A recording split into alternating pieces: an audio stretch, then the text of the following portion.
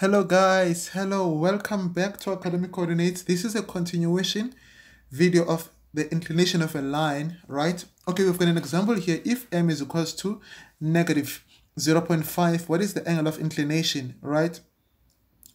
Something I forgot to mention to you guys is that the angle of inclination, right, will be from 0 to 180 degrees. You know what I'm saying? Okay, cool. So, for example, if you get an angle which is not in this range, right? Then you must do something, you know?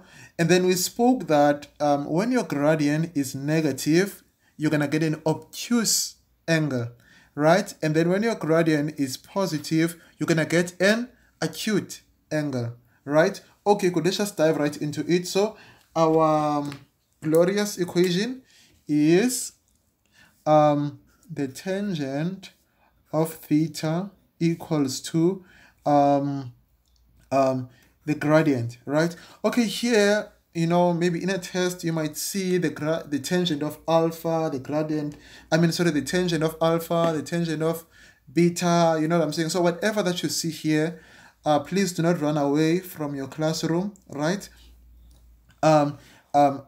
This theta is a variable, so it can be the tangent of theta, the tangent of A, or whatever that is written here, right? Okay, cool. So how are we going to find the angle of inclination here? So we know that the tangent of theta is equals to negative 0.5, right? So it's a negative gradient, and so to find theta, we're going to say the arctangent of negative 0.5, right? This equals to theta. So what is our theta? Grab our calculator, right?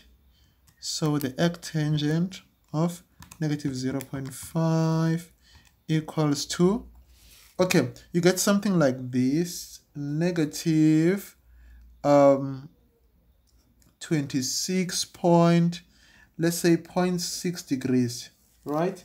They will tell you which number of decimal places to round off to. Okay, cool, guys. Okay, so basically we got a negative angle, right? And a negative angle. So this angle is right here.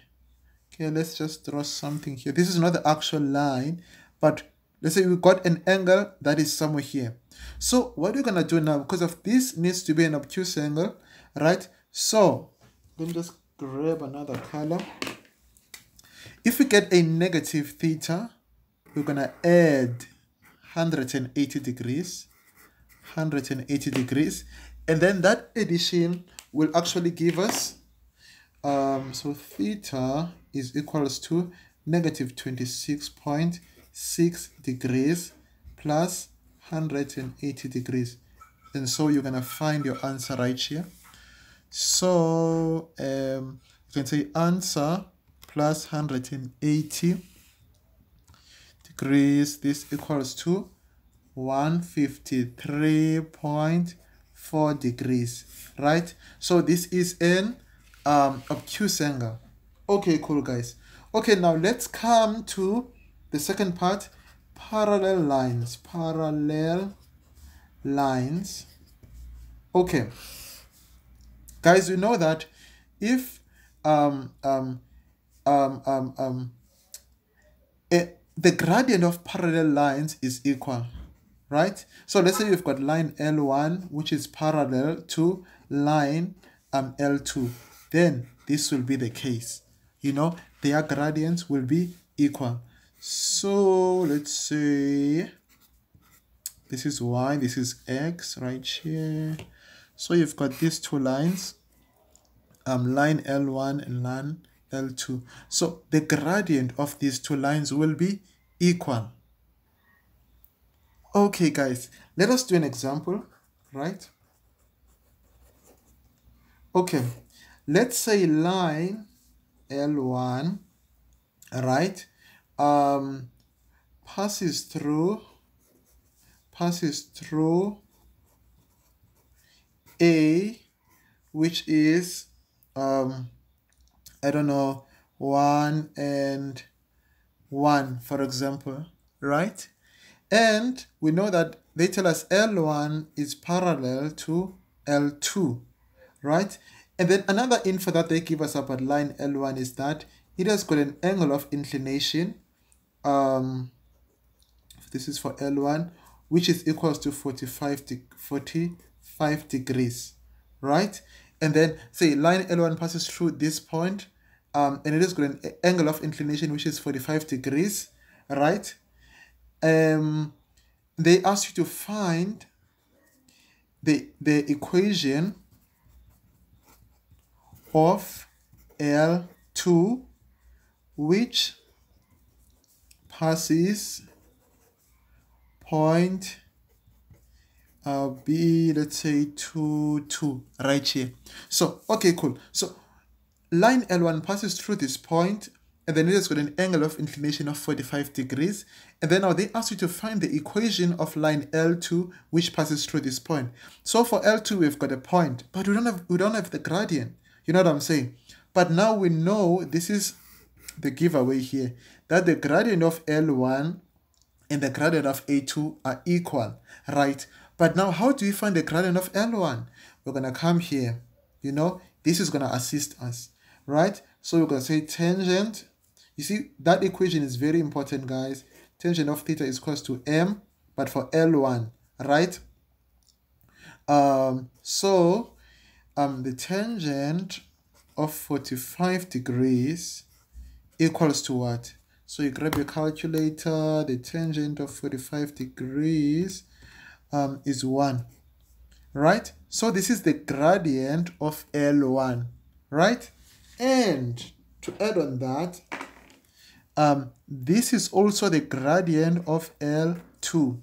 So now you've got the gradient of L2 and a point, right? So to find the equation, it's going to be y minus y1 is equals to m into x minus x1, all right?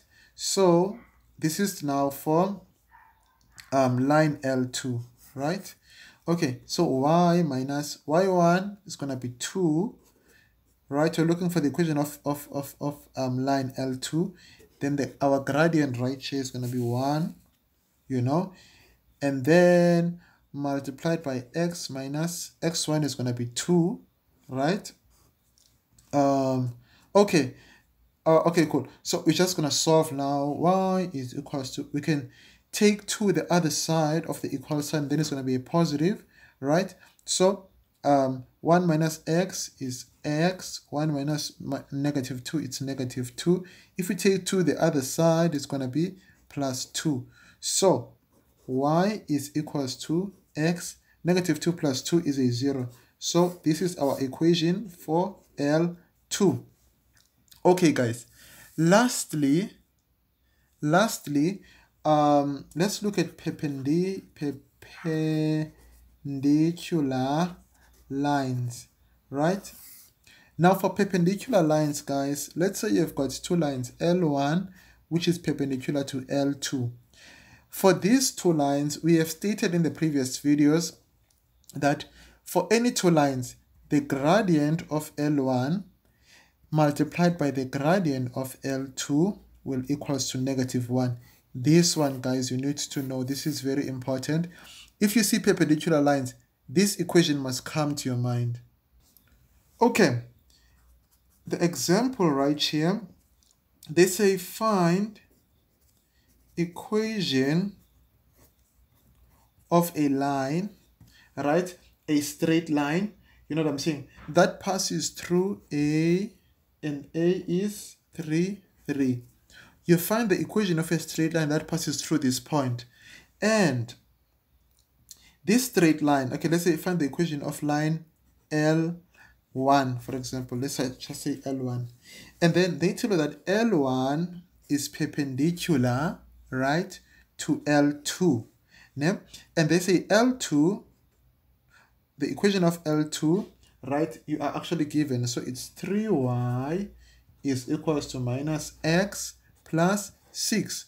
Okay, they gave you the equation of L2. What you're looking for the equation of L1. And in L1, you only have one thing, guys. You only have its coordinate, where the point that it passes. You know what I'm saying? Okay, cool.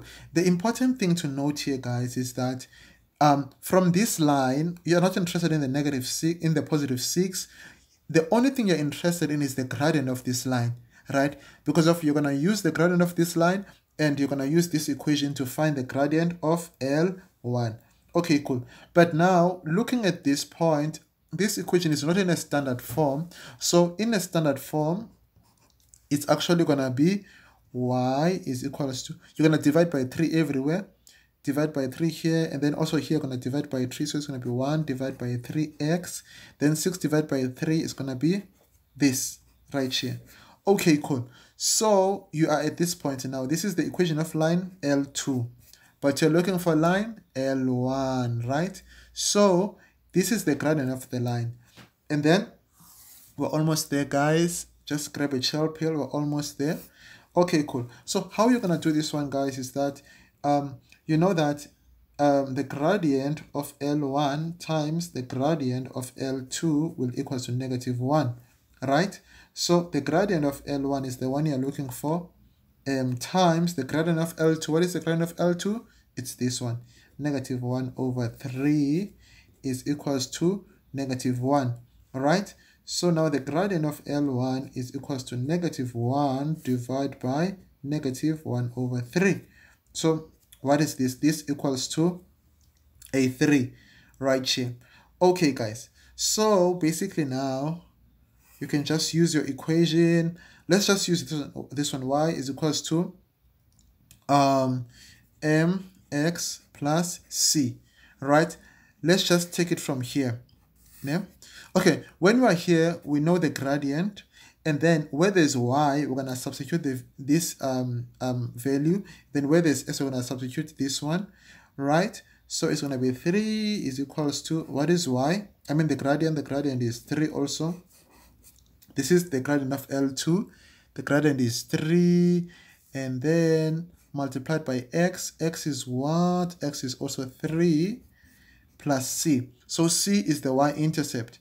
So 3 times 3 is 9. Okay, let me just lift my paper up a bit. Okay, 3 times 3 is 9. All right. If you take 9 the other side, it's going to be a negative 9. So it's negative 9 plus 3 is equals to c. Right. So negative 9 plus 3. So c will equals to negative 6. So what is our equation for L2? The equation of the line L2 will equals to y is equals to, the gradient there is 3x minus 6. Okay, guys, that's how you actually use these forms, right?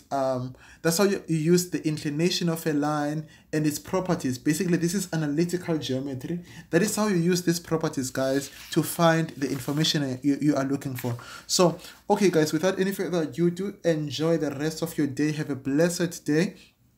I wish you guys all the best, those who are writing.